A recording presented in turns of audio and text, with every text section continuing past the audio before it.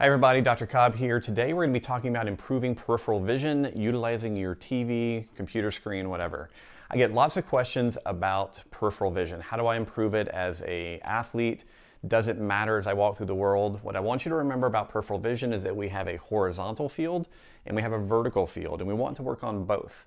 Today we're going to be looking at a very fast, easy thing that you can do at home with no gear, no equipment to improve in the beginning, particularly your horizontal field. What we're going to do is we're going to use a TV or computer screen. The basic idea here is that we're going to stand sideways to the screen. We're then going to pick a visual target in front of us. I'm looking out my patio mirror or patio window at the moment. I have a visual target, so I'm going to keep my head still and I'm going to focus on that visual target. Now, what I will then do is I'll breathe, I will relax, and I will give myself some type of command that I will enact whenever the screen changes scenes. Depending on what you're watching, whether it's a sports show, a sitcom, whatever, you're going to get changes every 1 to maybe 3 seconds.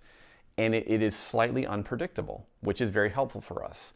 So in the original version of this, I normally have just people say out loud the word now. So I'm here, I'm focused on my target, and I'm waiting.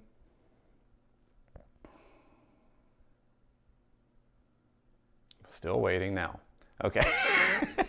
So again, there's no specific rhyme or reason. You're just basically waiting for the television or movie or whatever to change to a different scene.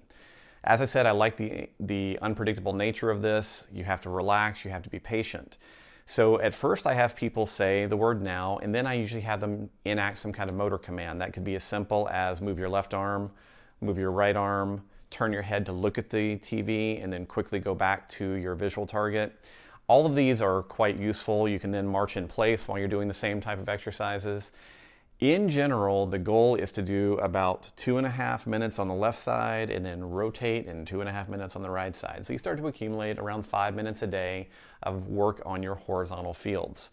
Now, in addition to being central on the TV, I can also move further away so that I'm working right at the edge of my peripheral vision, which can also be extremely valuable over time. Give this a shot. Let me know how it goes.